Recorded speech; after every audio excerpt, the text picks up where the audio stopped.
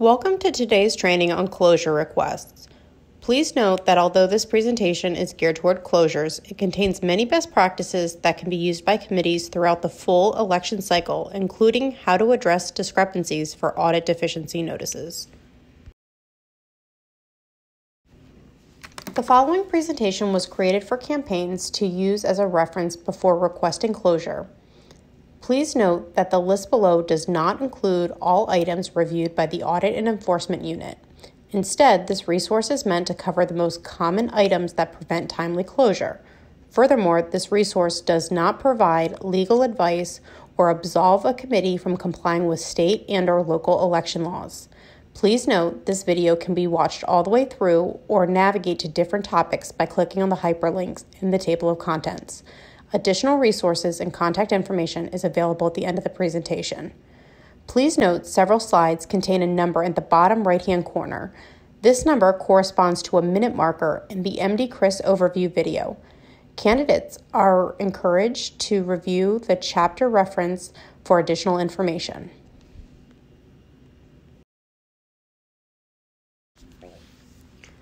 The campaign finance report must be marked final in order to close. Otherwise, the committee will remain open and active regardless of its financial activity or cash balance.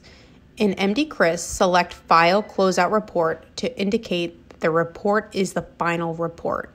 For new report filings, this button can be found under View File Pending Transactions module located on the left side menu. If the committee needs to amend a previously filed report, select Amend Transactions from the left side menu.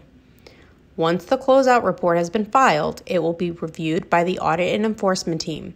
It is important to know that the committee is not officially closed until the responsible officers receive confirmation from the State Board.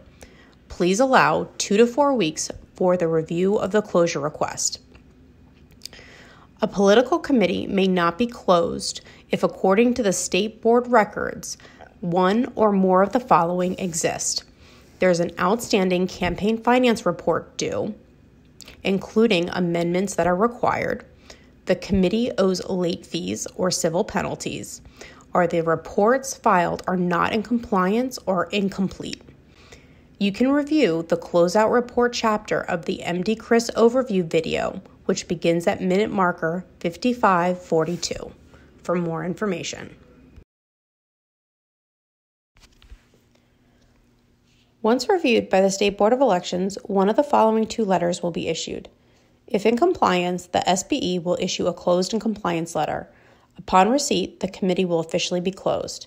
Election Law Article Section 13-221 requires all treasurers to preserve detailed and accurate records of a campaign finance entity until 2 years after the entity files their final report and it's been approved by the State Board of Elections. If the committee later decides to conduct future campaign finance activity, they must establish a new political committee with SBE prior to the occurrence of any financial transactions. If not in compliance, the closeout request will not be processed. Instead, the committee will be issued a non-compliance letter listing the details of each deficiency. The committee will have 30 days to resolve the discrepancy. It's important to note that the committee will not be issued a closed letter until all deficiencies are corrected. The committee is responsible for compliance with all laws, regulations, and filing deadlines. If assistance is needed in resolving the discrepancies, the committee is encouraged to reach out to SBE for additional guidance. An active status change is made by the Audit and Enforcement Unit for a period of 30 days only if one of the following reasons is applicable. 1. The only non-compliant violation is late fees and/or civil penalties. 2. There's an open support ticket with our software vendor to fix an issue. 3. The committee is waiting on an audit or reconciliation from the audit team. Please note, only a member of the Audit and Enforcement Unit can change the committee status. If a committee would like to be reactivated prior to the 30-day window, they would need to contact the Audit and Enforcement team by sending an email request to audit.spe@maryland.gov. Important. Being placed on inactive status does not remove the requirement to file any upcoming campaign finance reports. Failure to file campaign finance reports by the reporting deadline is subject to late fees.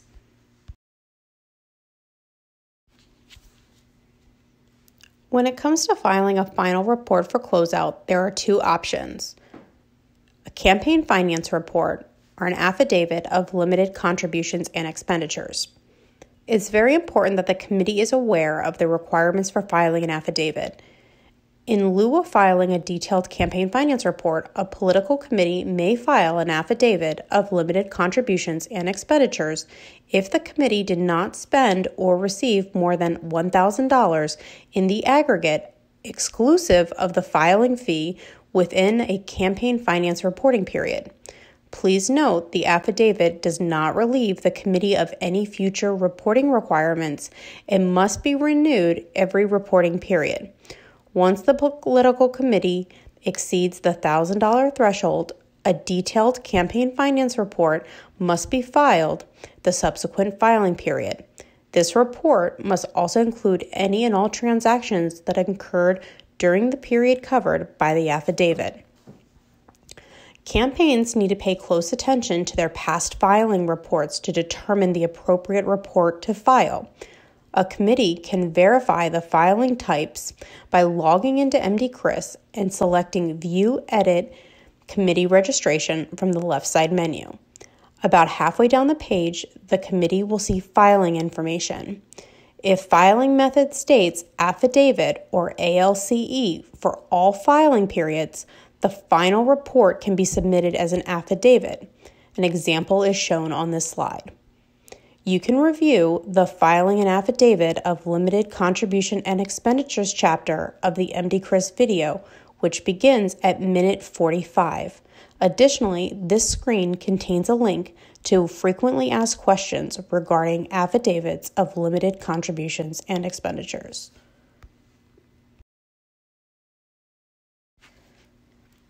If a committee has spent or received more than $1,000 at any point while the committee was active, a committee is required to file a full campaign finance report as their final report. A committee can verify the filing types, a campaign finance report versus an affidavit, by logging into MDCRIS and selecting View Edit Committee Registration from the left side menu. About halfway down the page, the committee will see the filing information section. A campaign finance report will be denoted as campaign statement or amended campaign statement. In the example on this slide, the committee filed a campaign finance report in 2022, followed by subsequent affidavits. If the committee wants to close out, they are required to file their final report as a campaign finance report, even if the committee spent or received less than $1,000 during the final period. SBE will reject an affidavit if marked as final in these circumstances.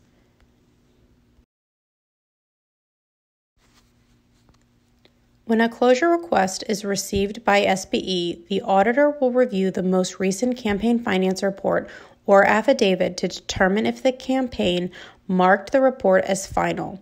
If the report is not marked as final, the committee will remain open and active regardless of its financial activity or cash balance. A committee can verify their last report was marked as final by logging into MDCRIS and selecting View Edit Committee Registration from the left side menu. About halfway down the page, the committee will see Filing Information section. Click on the hyperlink next to the last report filed. Keep in mind that the most recent report is listed on the top, and verify the report indicates final.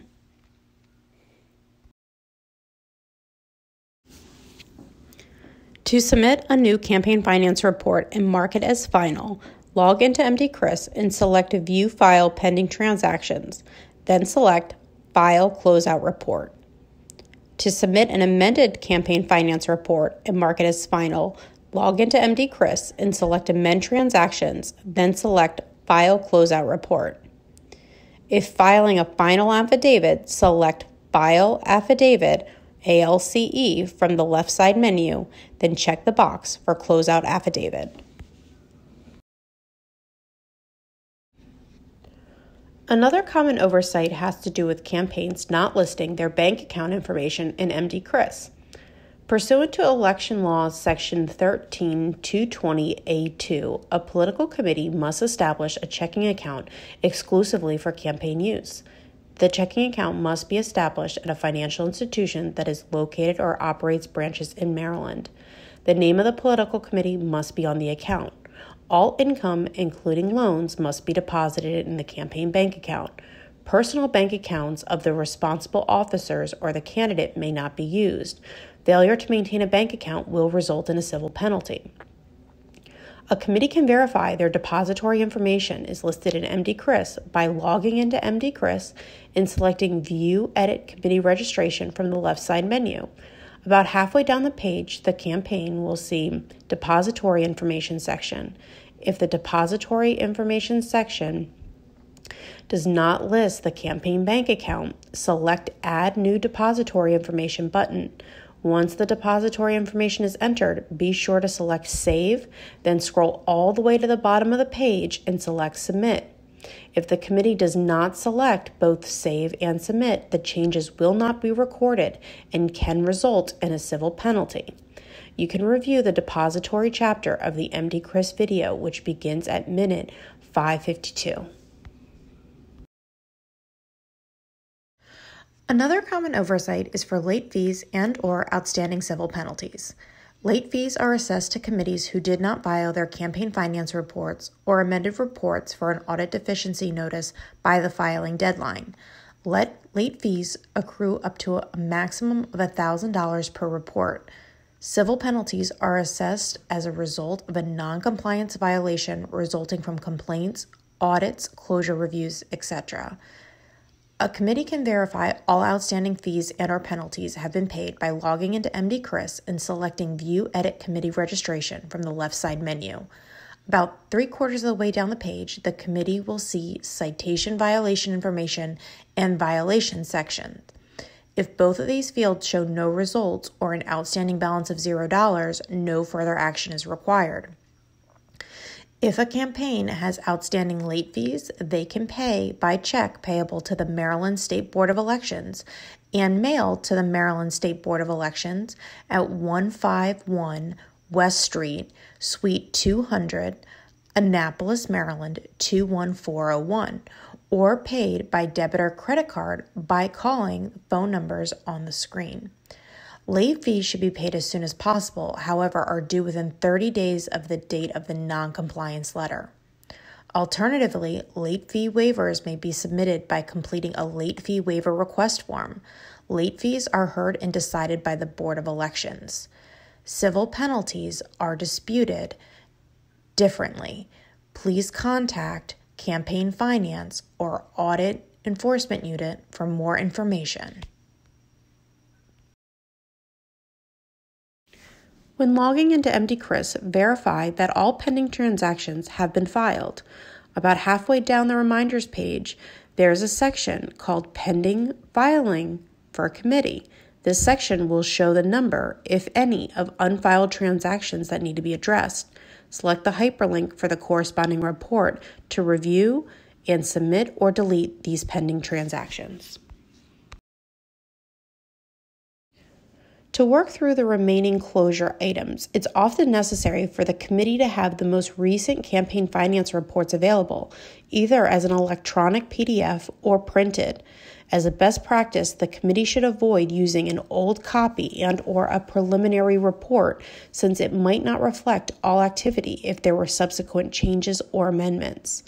To pull the most recent reports, navigate to the committee's registration page by selecting View Edit Registration from the left side menu. Scroll about halfway down the page to Filing Information. Filing information comes just after the Documents and Correspondence section.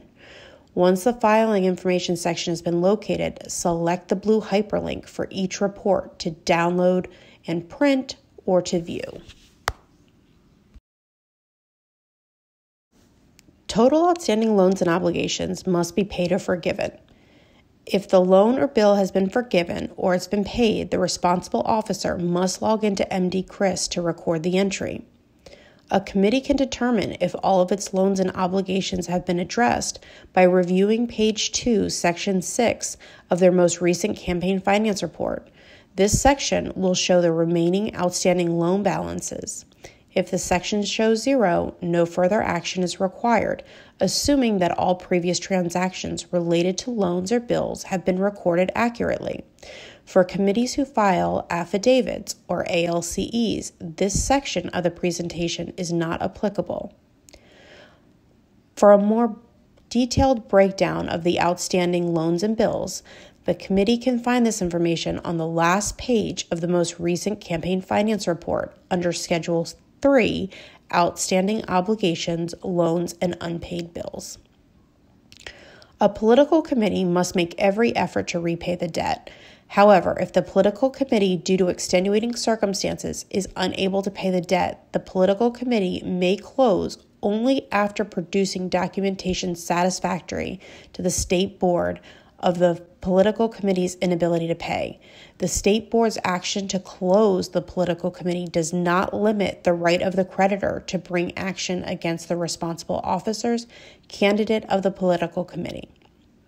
Additionally, failure to pay may be considered an in-kind contribution, subject to the limits. This failure to pay a bill may result in an over-contribution and possible enforcement actions. To record a payment or forgiveness in the current reporting period, the committee will expand the left side menu and select Enter Loan Payments or Enter Outstanding Obligations Paid module. To record a payment or forgiveness in a prior reporting period, the committee will expand the left side menu and select Amend Transactions.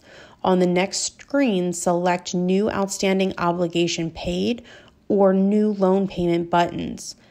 You can review the Entering Loan Payments chapter of the MD Chris video, which begins at minute marker 41:34.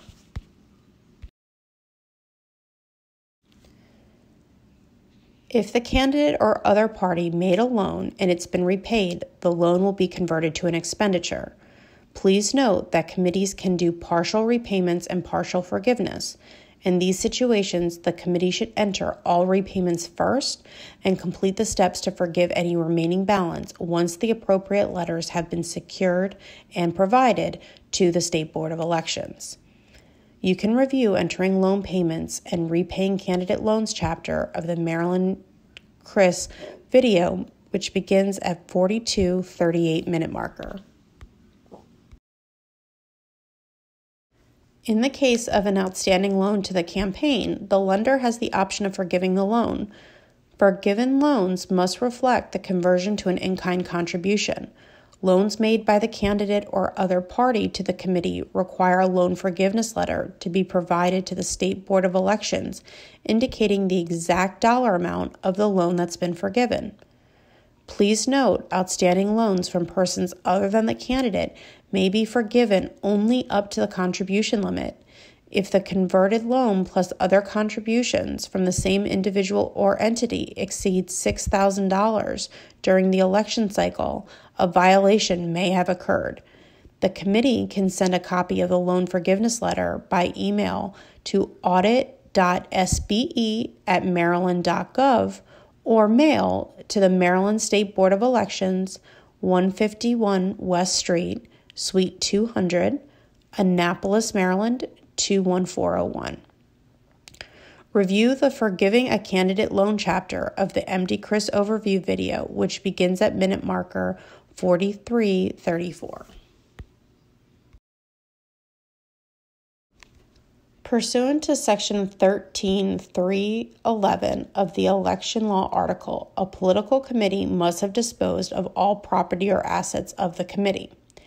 When a political committee closes, items purchased by the committee, such as equipment, furniture, must be sold, and the money from the sale must be disposed of in the same manner as other surplus funds. These items cannot be retained by the candidate or the committee. The best way for the campaign to verify all equipment or furniture has been disposed of is to review the campaign finance reports to ensure all items recorded in Schedule 2, Purchase of Equipment, has been properly disposed of. Alternatively, the committee can pull an Excel version of all campaign expenditures and place a filter on the expense purpose column to identify transactions in which the equipment was purchased. Pulling an Excel version of the expenditure report is very similar to pulling contributions. Start by selecting Disclosures, then select View Expenditures/Outstanding Obligations. Next, enter the committee name in the orange box using the same naming convention referenced in the previous slide. Then select Search. When the data populates, select the Excel icon to download. A non-compliance violation will show up in MDCRIS as a red compliance flag. There are many reasons a non-compliance flag can be triggered, including missing employer name, incomplete contributor name, or incomplete address, for a few examples. To identify potential non-compliance issues, select Amend Transactions from the left side menu, then select the report name and select the box Non-Compliant Transactions. Once search has been executed, a list of any non-compliance flags will appear. The committee can click on the edit icon to see more information as to what is missing to bring that record into compliance. Once the edit has been made, save the record and proceed to the next non-compliance flag. Repeat these steps until all reports are reviewed and corrected. Many times these errors will not affect the cash balance. However, the committee should check before submitting the amendment that they're still in balance. If no results are found, proceed to the next report. In order to close the committee, the bank and cash balance must both be 0. The bank balance is on page 1, part 2, and needs to be compared to the cash balance on page 2, part 4 of the most recent campaign finance report. If both figures are 0, no further action is required by the committee for this step of the closure process. If these two figures are not 0, there are one of 3 scenarios committee should be aware of when reviewing bank and cash balances. One is if both bank and cash balances match and they're a positive number greater than 0, this is known as surplus funds. Both the bank and cash balances match and are negative number less than 0, this is known as a negative cash balance. And the third is if the bank and cash balances do not match. This is known as a bank versus cash balance discrepancy.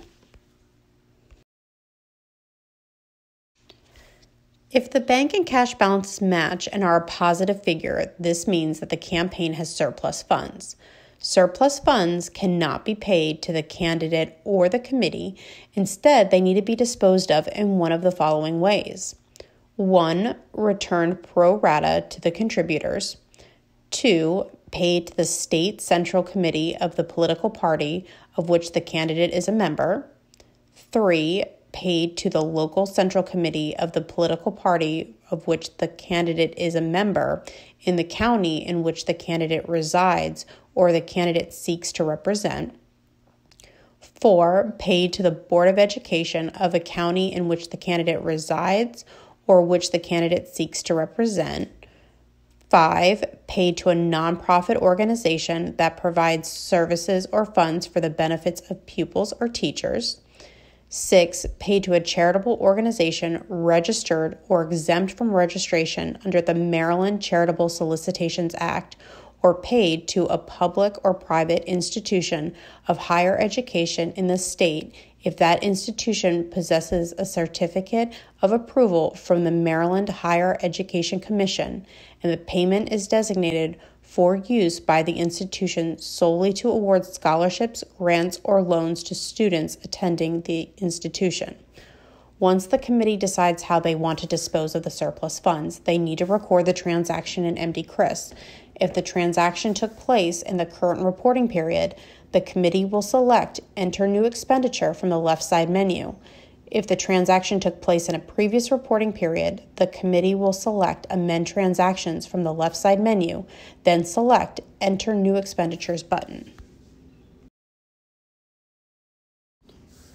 A negative cash balance usually results from a failure to report all income, contribution, or loans. Alternatively, the error could result from expenditures being overstated, duplicated, or the committee overdrafting their campaign finance bank account. Another common error is that committees often record in-kind contributions as expenditures. For example, if a candidate purchases $20 of pizza as a thank you to the campaign workers and pays for the pizza out of his or her own pocket without asking the campaign to reimburse him or her, this would be recorded as an in-kind contribution. Conversely, if a candidate paid for pizza out of his or her own pocket and was subsequently reimbursed, this transaction would be recorded as an expenditure. If a transaction should have been recorded as an in-kind contribution, but was recorded as an expenditure in error, the committee needs to amend the campaign finance reports to delete those expenditures and enter the transactions as in-kind contributions. A careful review of your contributions and expenditures compared to the receipts and disbursements on your reports should assist in finding the error. If your report reflected a negative balance, please file an amendment resolving the negative balance. If the bank balance and cash balance do not match, this is known as a bank versus cash balance discrepancy. If the committee recorded all transactions accurately, the cash balance and bank balance should match exactly. If they do not, the committee will have to carefully review all transactions to ensure all activity has been recorded. As a best practice, the committee should review the ending cash balance from previously filed reports in order to ensure it copied over to the prior balance field correctly. If a campaign notices a discrepancy with a prior balance section of their report, please contact the State Board of Elections for assistance. Please watch the audit deficiency video for more details, including best practices on how to locate and correct cash versus bank balance discrepancies.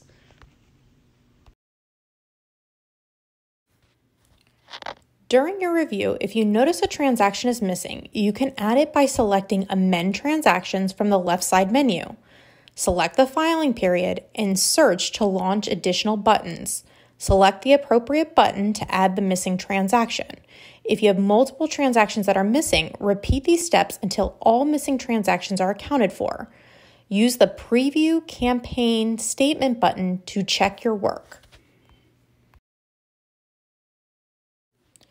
During your review, if you notice a transaction was recorded in error, you can delete it by selecting Amend Transactions from the left side menu. Search for the transaction by selecting the filing period.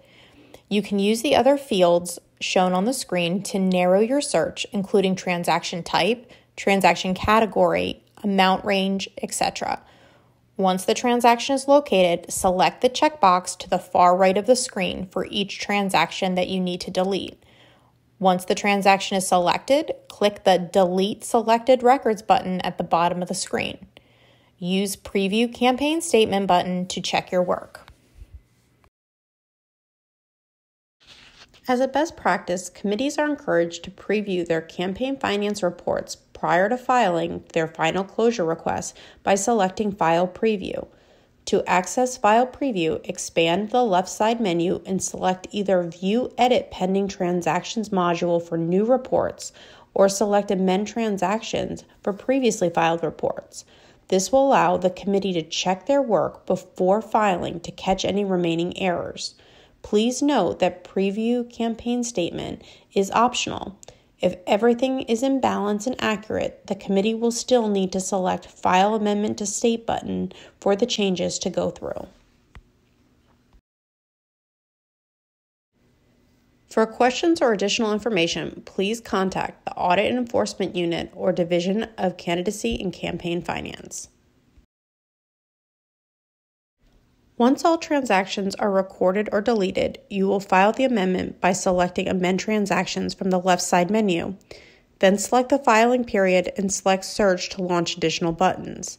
If the committee is ready to close, select File Closeout Report button. Otherwise, select File Amendment to State. After selecting File Amendment to State, the following screen will appear. The committee needs to record the bank ending balance for each report. In the screenshot shown here, see fields highlighted in yellow. This needs to be done for all amendments, even if there wasn't a financial change, such as a missing employer. As a reminder, the goal is for the committee to capture all transactions so that the bank ending balance and cash balance match. If you get to this screen and you notice your cash balance, shown in pink, is different from what you entered for your bank ending balance, shown in the black font, the committee still has a remaining discrepancy to locate. For questions or additional information, please contact the Audit and Enforcement Unit or Division of Candidacy and Campaign Finance.